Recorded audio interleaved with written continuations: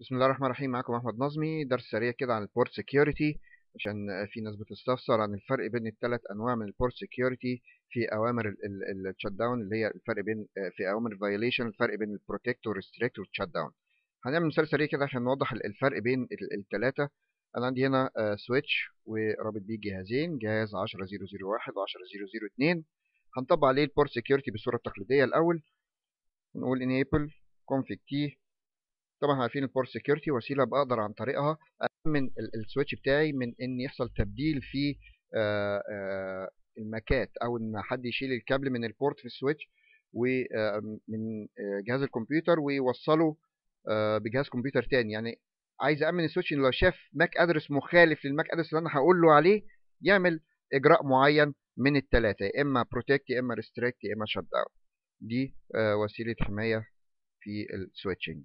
هقف على انترفيس مثلا F01 اللي هو اول بورت عندي اللي متوصل بالجهاز BC0، وهقول له switch port mode access.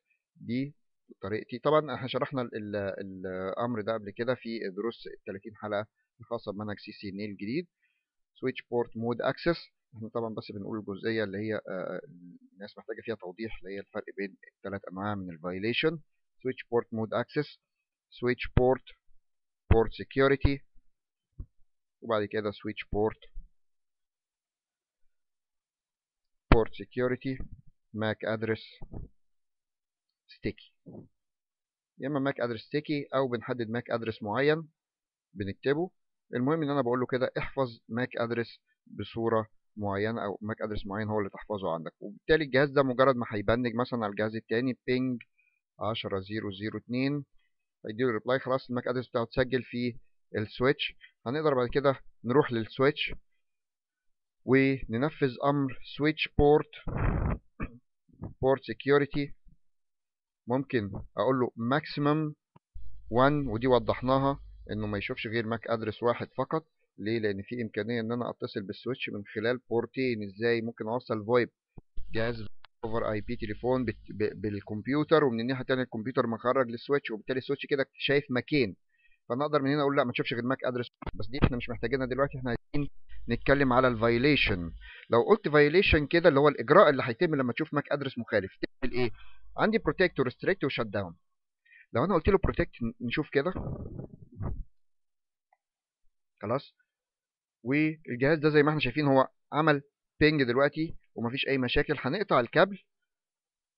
طبعا انا مفعل على السويتش رابط BVSC عشان ياكتف البورتات بسرعه بدل ما يستنى 30 ثانيه. هنقطع كده وكده ونعيد توصيلهم معكوسين، يعني ده هيروح لبورت رقم 1 وده هيروح لبورت رقم 2. وهنشوف لما هيبنج معايا. عايزين بقى ده اللي متصل ببورت رقم 1، عايز بورت رقم 1 اول ما يجيله بينج من ماك ادرس مخالف نشوف ايه الاكشن اللي هيتم. 10001 عمل ايه؟ هو عمل ديناي للباكيت، بس ما ورانيش اي حاجه، والادمنستريتور نفسه مش هيشوف اي حاجه لو دخل على السويتش. يعني المفروض انا لو رحت على السويتش كده وكتبت امر show port security، بص هنا جايب لي طبعا كام بورت المتنفذ عليه الاوامر بورت سكيورتي. الكاونت هنا ده اسمه اللوج اللي هو المونيتورنج يعني. جايب لي زيرو. هو ما قاليش ان في حاجه اتمنعت. فده الشبكات الكبيره، انا عايز اريح دماغي، انا همنعك وخلاص.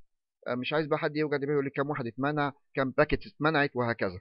هو منعها، عمل المطلوب انه يامن لي السويتش بتاعي في حاله حد يبدل الكابلات، لكن يوريني انا لا.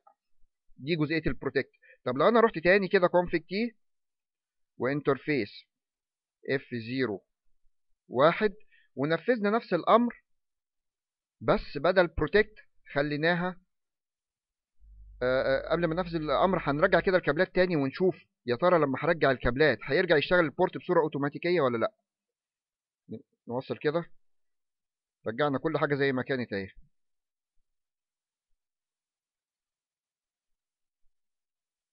نشغل ده بقى كده ونبنج، بس ننتظر لما يتاكتف.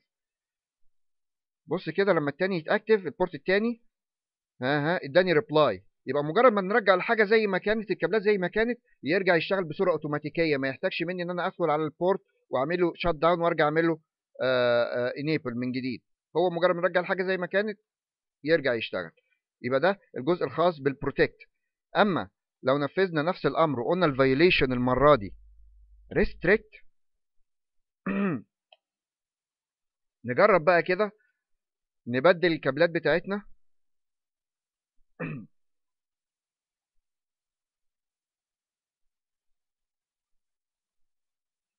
ونرجع نعكس تاني وهنشوف ايه اللي هيتم. ده هيتوصل برقم 1، ده هيتوصل برقم 2. نعكس اماكنهم ونشغل ده ونبنج.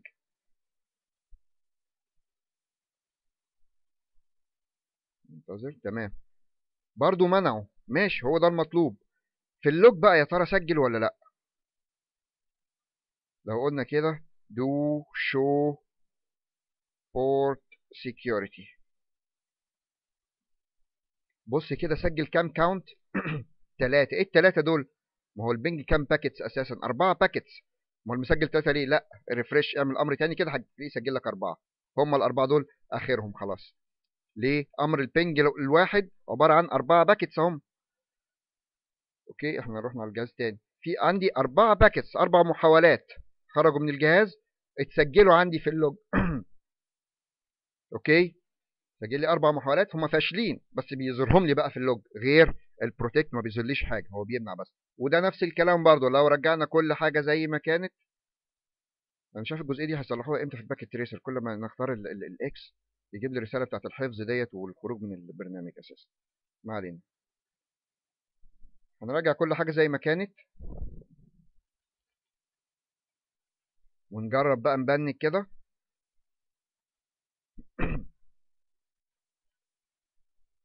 تمام، يديني ريبلاي تاني وكل حاجه ترجع من غير تدخل من الادمنستريتور. اخر حاجه معايا اللي هي الشات داون.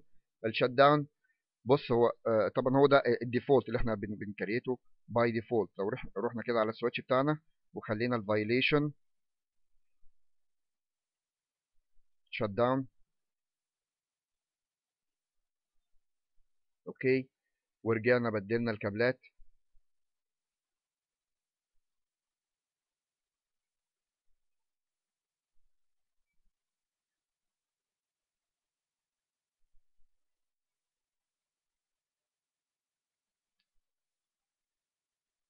البورت طبعا اول ما يشوف شخص غريب تماما هيعمل ايه بقى؟ الخطوه اللي هيعملها طبعا معروفه بالنسبه لنا، انه هيعمل شات داون.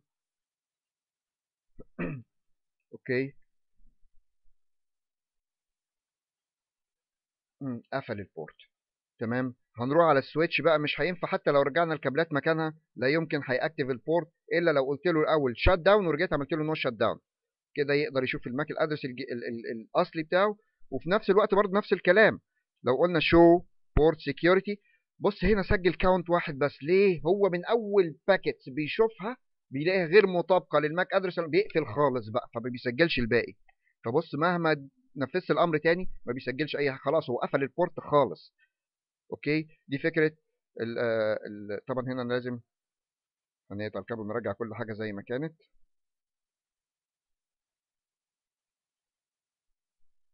اوكي،